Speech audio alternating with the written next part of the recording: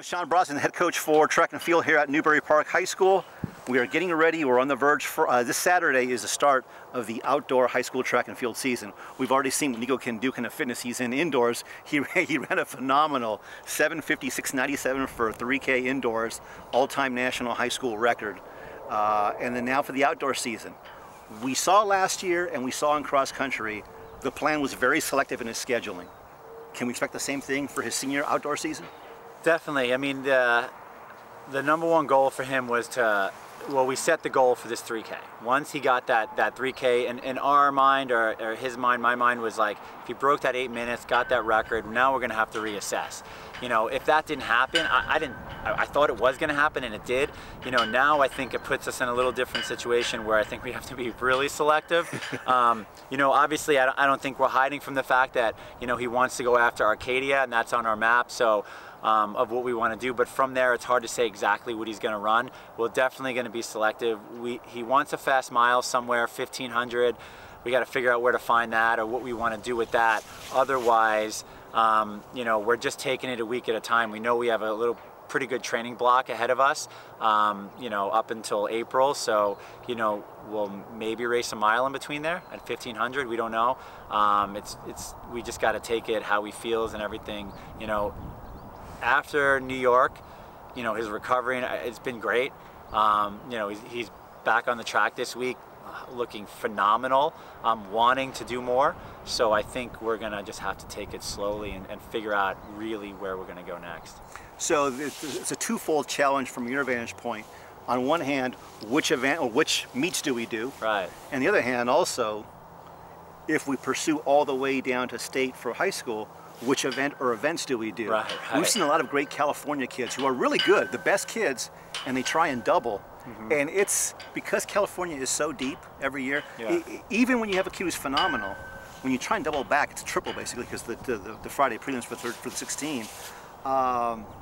If you guys first, and we'll address in a minute about the high school season, but if you pursue the CIF route, one event, two, what are your thoughts on, what are your initial thoughts on that? You know, we've never talked about the two. We talked about it last year, and almost we're gonna start the rounds and then decide, like, he'll just bail out at prelims, finals if he didn't think it was gonna go all the way to the state meet. I don't know. We really, it's hard to say. I mean, we really haven't talked about if he would double it all. I mean, I've never been a big double type person coach. I don't like that. I say pick one and go for it all the way. You know, but, you know, when you look at records and you look at Herman Fernandez and what he's done, I mean, talk about a historic double. I don't know if that could be matched. I'm just going to be honest.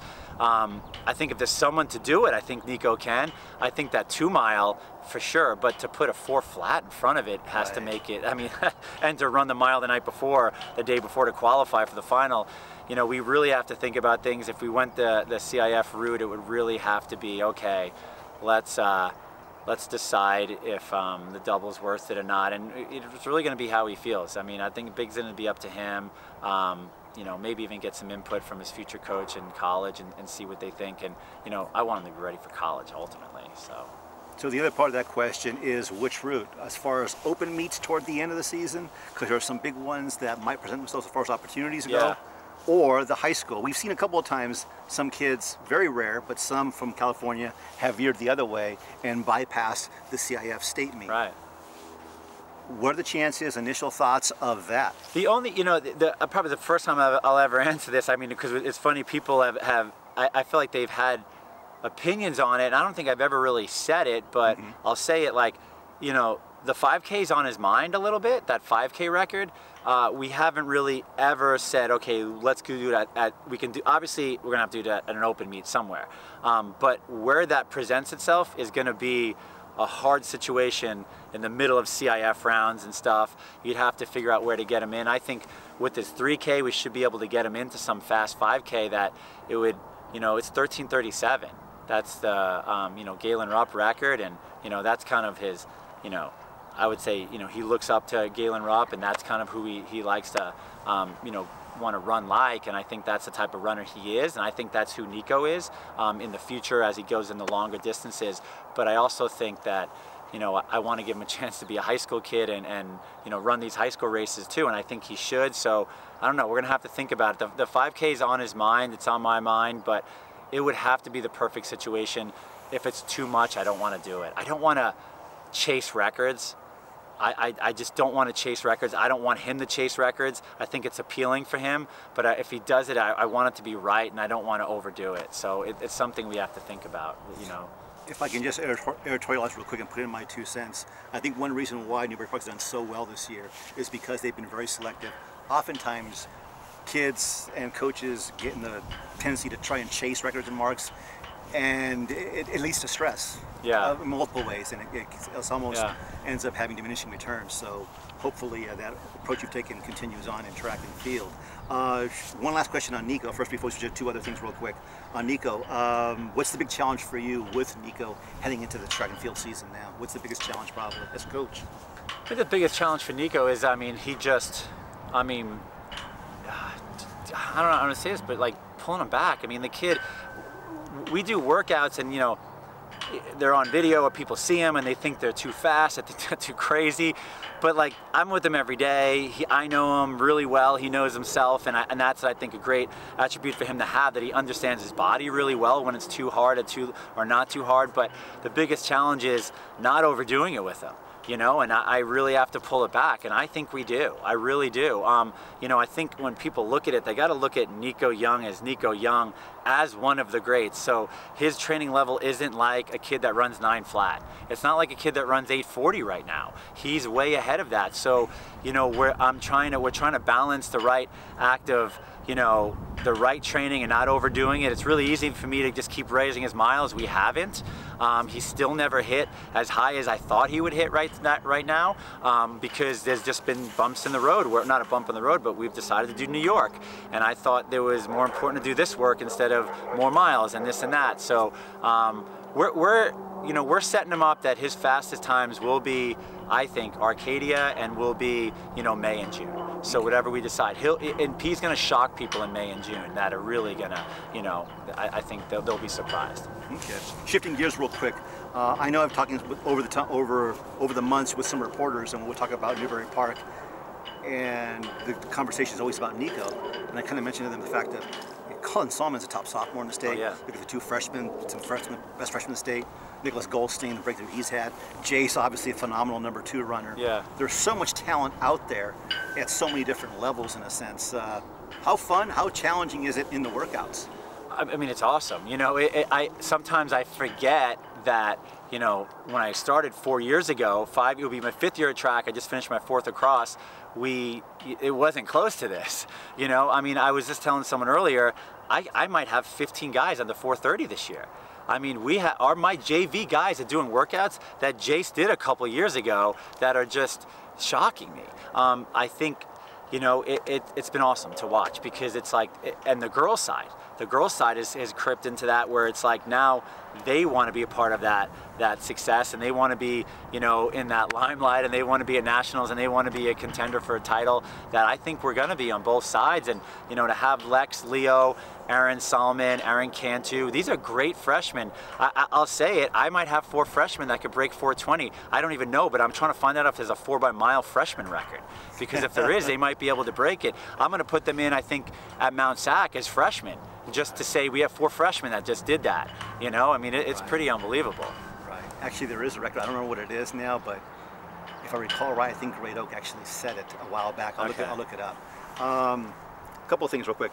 As far as competitive, it seems like whenever I see the kids or talk to the kids about other kids, it seems like the camaraderie is very strong. Yeah. You've got a kid like Colin Salmon, for instance. Going into NXN, I figured he was going to be the key, because we knew what our top 2 could do. We had an idea with 4 and 5. The real key is how will he move past other scores from other schools like Great Oak, so forth. And he came through big time. How good are the kids as far as supporting each other, sharing the limelight? And I don't see much friction there. You know, there's not. I mean, I was definitely, you know, I saw it, you know, in college. I saw it, you know, post-collegiately. I saw it in colleges I helped out with. That you know, fight for the top 7, and, you know, a lot of crazy drama that can happen. But it doesn't seem like that. You know, I have to give it to Jace too, because Jace is, I think, one of the better runners in the country. Yep. You know, he was 18th at nationals in NXN, and you know, I don't want to say he takes the back seat to Nico, but he lets it motivate him.